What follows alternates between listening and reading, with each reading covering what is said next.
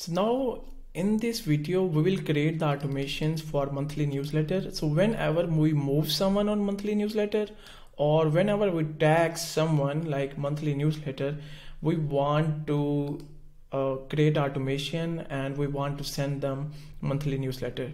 So let's say create workflow, create start from scratch, and we can add a tag like whenever we tag someone,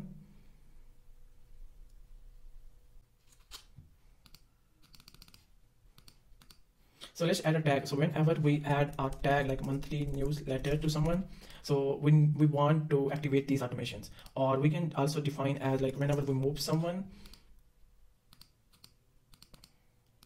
So whenever we move someone in pipeline, lead magnet, and in the pipeline stage is monthly newsletter, we want to activate the automation. Let's rename that workflow monthly newsletter, and we can define here like whenever we tag someone with that, and we want to send them an email.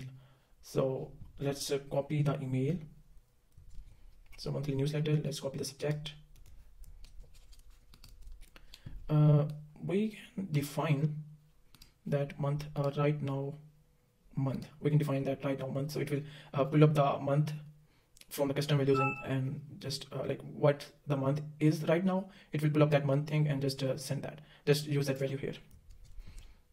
So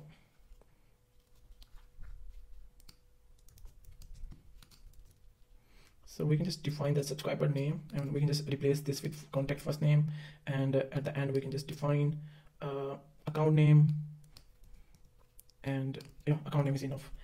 So we can also define here user full name, user email, and we can assign this to a specific user. So whenever we add someone, so it will be like email 1, and we can just put a wait here, and we can use like 30 days, wait 1 month. And now we can just copy all action and just define here, like we can just repeat this process. So we can just copy our email we can change the email copy, and we can use that same sequence now. So email 3, we can just type email 4. So this is how we basically create automations in Gohighlevel.